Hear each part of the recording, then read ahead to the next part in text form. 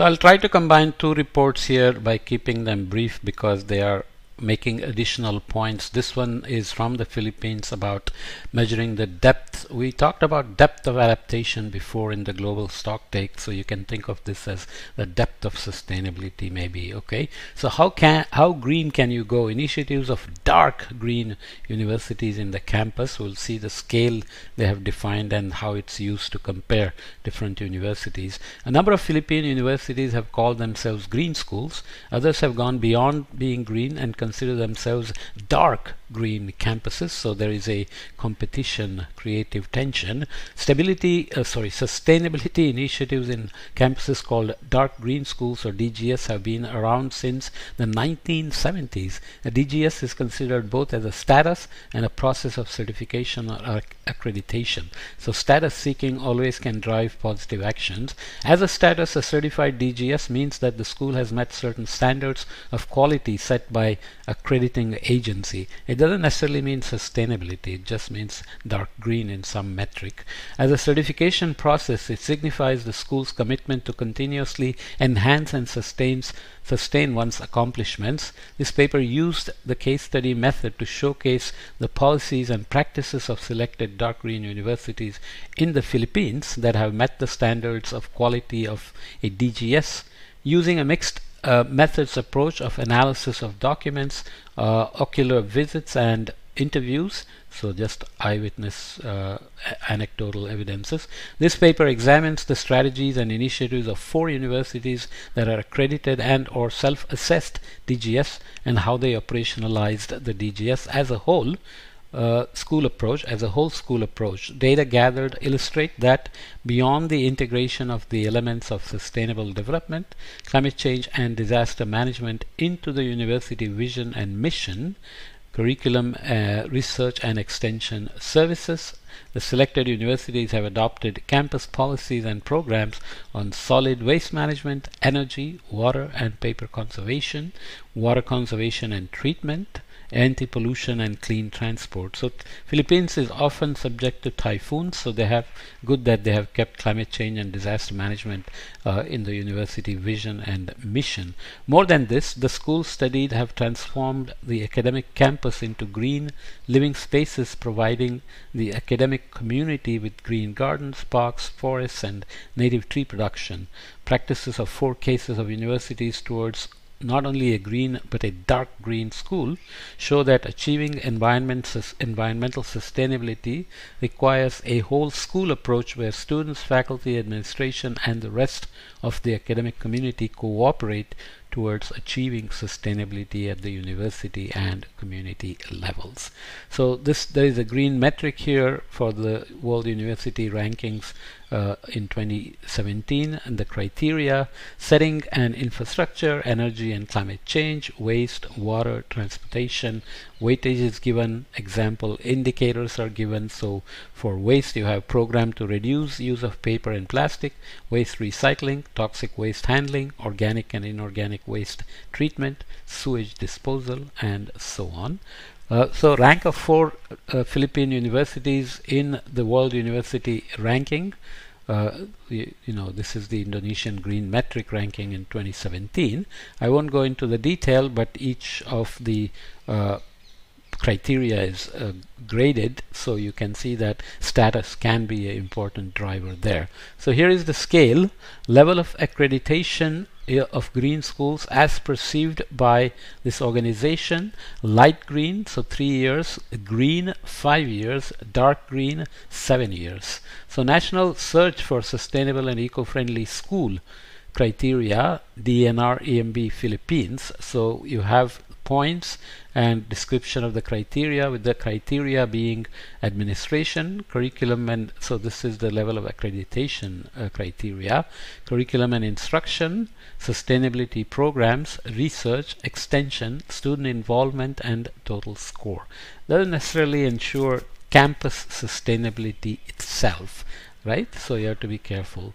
So what did they learn? 2 important success factors in becoming a dark green school, may be identified. First is the set of institutional decisions in support of campus sustainability, which includes sustainable development inspired university mission and vision, the formulation of long-term plans, always critical, and creation of an office on sustainability or environmental management. Coordination is always important for monitoring and evaluation. Second, success factor is stakeholder engagement, which is present in all universities at the level of planning and implementation. So there were implementation of the green initiatives. Areas of success are observed in the use of green energy, improved utilization of non-renewable resources, waste management, and sustained community engagement. Let's look at another example here. Green campus and environmental preservation on a Brazilian university. So we're going from one end to the other, or across the Pacific, as you would have. The University of Passo Fundo, during its the way I say it, it sounds Spanish or Italian. Brazilians probably say Passo Fundo. I don't know. During its 50 years of implantation, has searched to insert itself into the urban landscape of the city in urban or landscape terms. The methodology for elaboration of the environmental management plan of the flora in the campus in the campus I attend, the environmental management system guidelines of the UPF. I didn't read that correctly at all. The methodology for elaboration of the environmental management plan of the flora in the campus I attend, the environmental management system guidelines of the UPF. The sentence is just written horrendously, but let me read it again. If I don't try to correct it, maybe it reads well. The methodology for elaboration of the environmental management plan of the flora in the campus 1 attends the environmental management system guidelines of the UPF. Maybe that makes sense. Tree species were identified in botanic survey, and defining the permanent preservation areas with individual components from the native vegetation in the region of the mixed Ombrophilous forest. From these surveys, the formation the Ombrophilous forest, mixed Ombrophilous forest. Let's look up what is Ombrophilous. I did look it up when I was reading the book, but obviously I forgot. Ombrophobia. There is an ombrophobia, extreme fear of rain. So Ombrophilous are the forests that love the rain. Brazil has obviously a lot of rain in most places. From these, so you learned a new word. Ombrophobia means fear of rain. Ombrophilia means Ombrophobia is fear of rain. Ombrophilia means love of the rain. From these surveys, the formation of an ecological corridor with a strip of native vegetation was pointed at as a mitigating measure. Creating a green area for the interconnection of these arboreal fragments, it equally indicates the implementation of a vegetation replacement plan with native species. The importance of this area is highlighted by creating an environment where users, so internal and external community, can perceive several examples of flora, besides contributing to the improvement of the microclimate with a dense green area interconnecting several buildings. The university does not only strengthen its formation role of students, teachers, and external community that use Campus 1 as an urban park, but also enhances the sustainable performance in the local and regional area. The chapter has lots of maps and lots of indicators of how this vegetation, land use management, and native vegetation management has happened, but I'll just jump to final considerations. According to the survey of Flora's monitoring of UPF campus, Passo Fundo, UPS's Campus 1. The vegetation of the campus meets its role in cultural, educational, and historical preservation, keeping the regional and characteristic vegetation as well as softening the climatic conditions of the space, maintaining the diversity of the species, contributing to minimize the visual impact of the constructed ambience comparing to the environment, and also to minimize noise and CO2 emissions. So there are metrics they've been using. This guarantees more comfort to the users of the area, meeting its social role and improvement of life quality. So there are well-being considerations which are non-market goods, which do not always get counted in the cost-benefit analysis.